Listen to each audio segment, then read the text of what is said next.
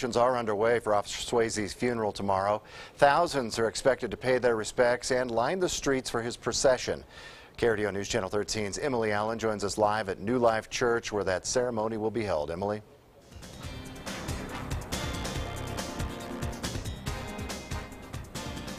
James and Rana, a group is working here at New Life Church until late into the night to get ready for this funeral service.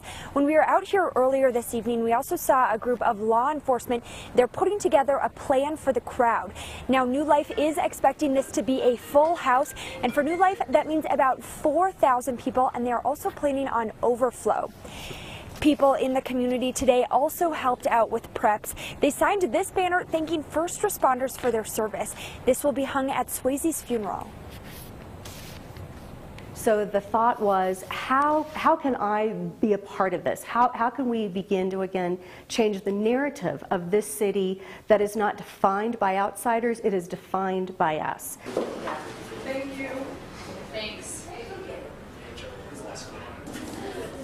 The funeral starts at 1 p.m. and New Life is asking for the public to get here at 11:30 and park in the Pikes Peak Community College South parking lot. Now, if New Life Church does fill up, they said there will be overflow seating. And now after the funeral, there will be a processional to the cemetery. Roads will be temporarily closed while it passes, and it's going to begin at New Life Church, travel down I-25 to Garden of the Gods Road.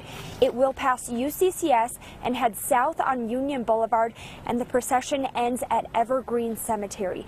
Now, we are going to be at the funeral as long as the processional route with team coverage. We're also going to be streaming the service on KRDO.com.